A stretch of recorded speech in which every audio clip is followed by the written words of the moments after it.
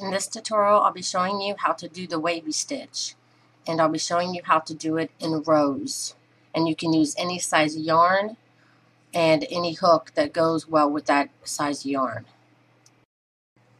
Okay, to do our single crochet, to do our wave stitch in rows, we want to do it in sets of 14 plus 2 to have on the ends, and then plus 1 because we can't actually go into the second, the actual last stitch from the chain, so you have to do that plus 1.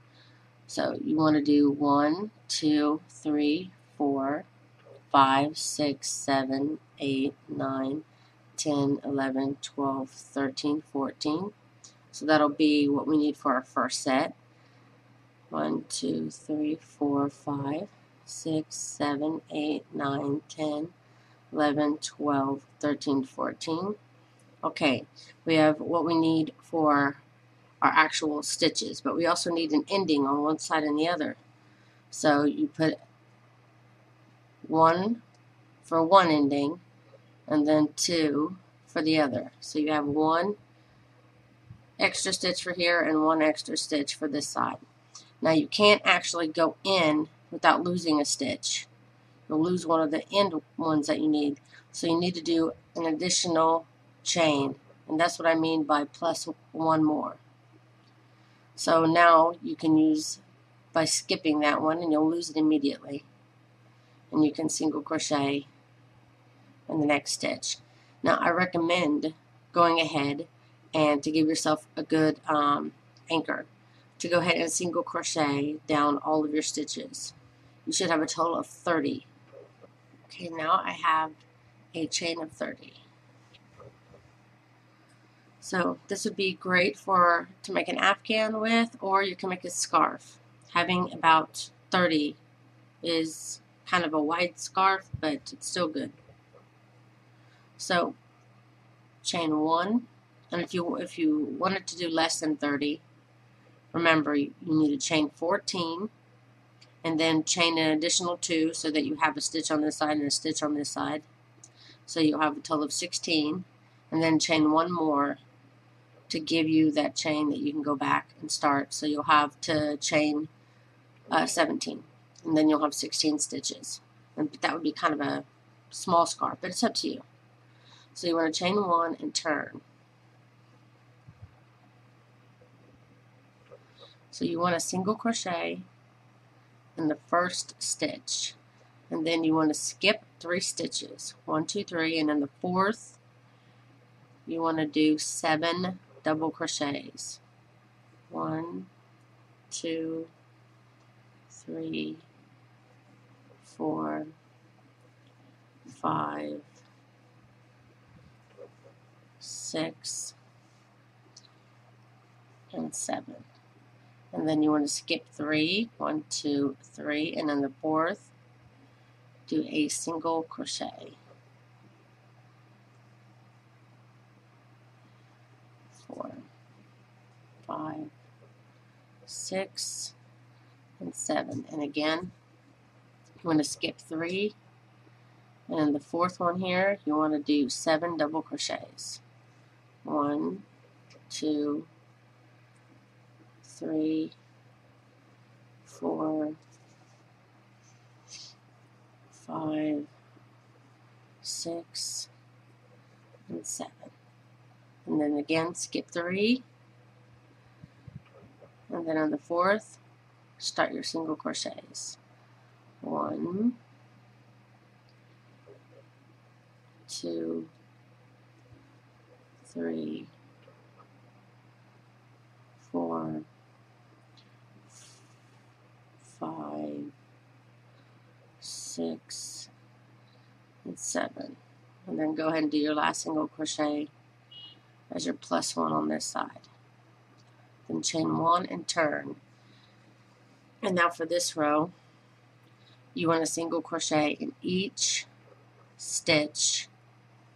And if you want to make a nice look, you can always change colors here to kind of go in between each. For this row only, you want to single crochet in each stitch till you get to the other side. So when you get to the row, it looks like this. This is your 1, 2, 3. This is your third row. So for your fourth row, you want to chain 1, which I already did, and turn. Now you always want to do a single crochet in the first and in the last stitch of the round. So always do your first single crochet, and now over the top of your shell you want to do your 7 single crochets.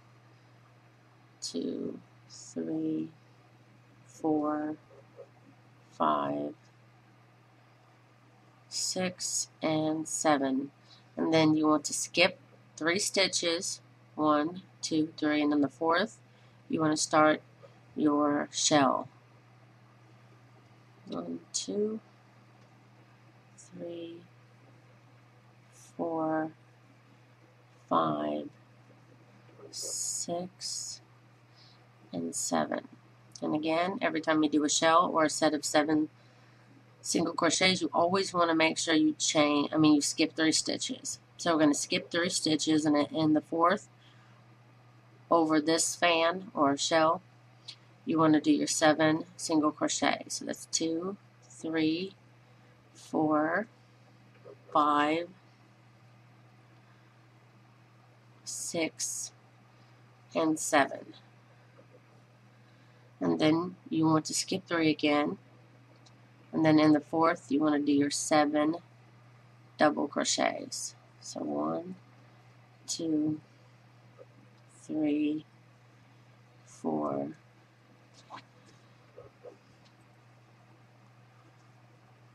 5, 6, and 7. And then you skip 3, and in the last stitch, as always, you'll always single crochet. Then you want to chain 1 and turn.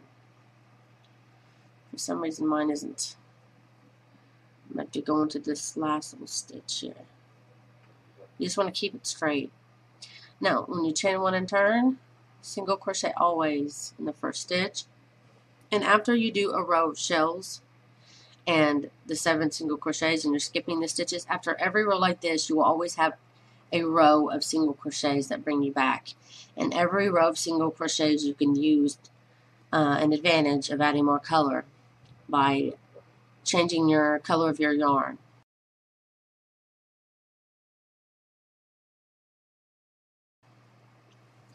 Just an idea. So I'm going to do 1 single crochet in each of my stitches, and I'll see you here at the end of this row. Okay, when you've come to the end of your row, as always, chain 1 and turn. And again, as always, you'll automatically do 1 single crochet in the first stitch. Now, since you did your shells here last time, you want to now move your shells this round up to here. So, not counting the first stitch, because you already have a slip stitch in there, you want to count over, you want to skip 3, count over to the 4th stitch, and put your shell inside of it. Your shell or your fan of 7 double crochets all in the same stitch. 5,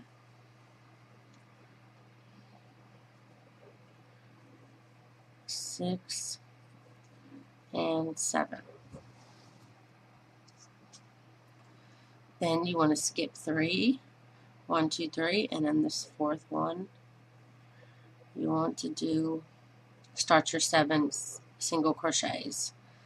So 4, 5, 6, and 7. And then again, you want to skip 3 stitches, and then the 4th, do your 7 double crochets. 5, 6, and 7. And again, you want to skip 3, and then this 4th stitch, you start your single crochets.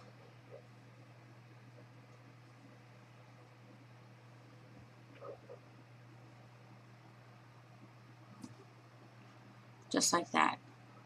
And then when you want to flip it over again, you want to do all of your rows of single crochets.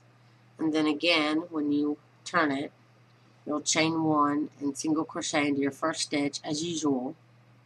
And then you will just do your single crochets of 7 immediately after your first single crochet. So you'll actually have a total of 8 single crochets total here before you start to skip your 3 stitches, and then now you'll be putting a shell up above. And you just keep alternating back and forth. And you're always going to have a row of single crochets in between. And that is how you do the wavy shell stitch.